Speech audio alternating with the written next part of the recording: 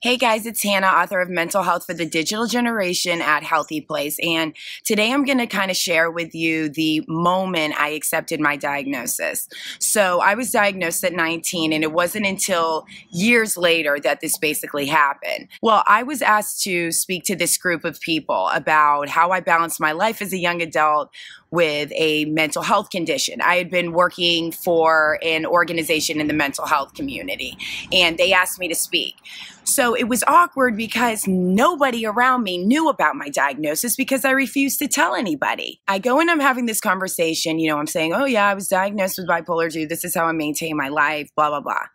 And it wasn't until I acknowledged the future and living my life with this mental health condition that I completely broke down in front of everyone. It was awkward.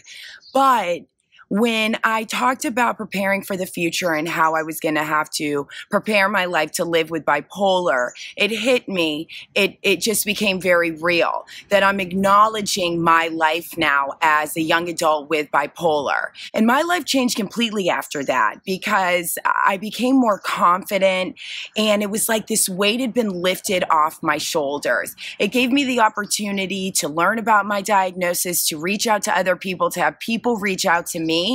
And now, a couple of years later, that's what I'm trying to help other people accept their diagnosis and come forward about it. So I would really, really encourage you to try to share your story here at Healthy Place. Please comment below. Tell me about when you accepted your diagnosis. I would love to hear it. And I appreciate you tuning in. And I'll see you next time. Bye.